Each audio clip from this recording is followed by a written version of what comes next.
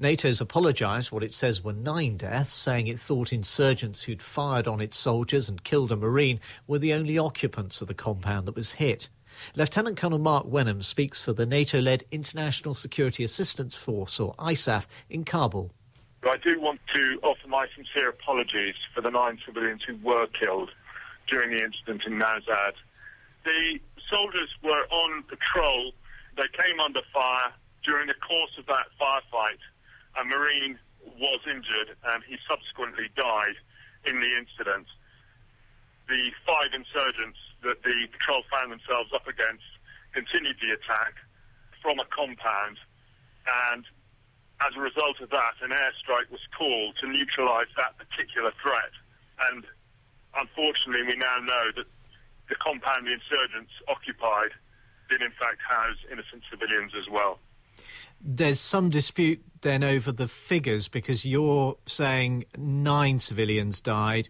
Local people have suggested that it was 14, 2 adults and 12 children. Well, all I can speak to is the facts that we have at the moment. The assessment that we're doing at the moment is not yet complete, and so I don't want to prejudge what may or may not come out of that. I can only tell you what we know from our assessment so far. I think it's worth reiterating, on incidents like this, it's extremely difficult to get to the facts, and that is why we always will send an assessment team to the site as soon as we hear that there are allegations of this type.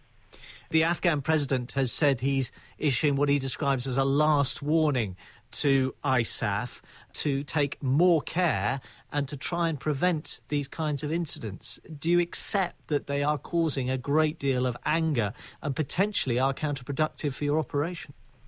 Of course, any loss of civilian life is detrimental to what we're trying to do and to all the efforts to secure the population of Afghanistan, and I fully accept that.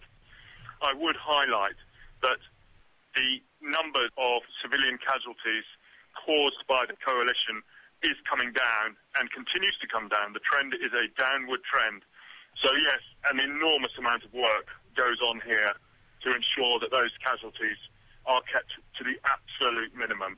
It has been said that it's a conscious tactic, sometimes by insurgents after an attack, to pull back into a civilian area.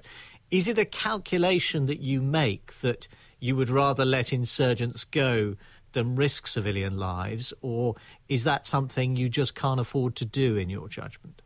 We will never knowingly risk a civilian life.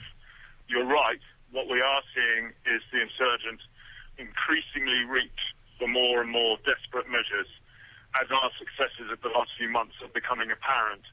And you're starting to see the sort of tactics that they themselves have said they would never do.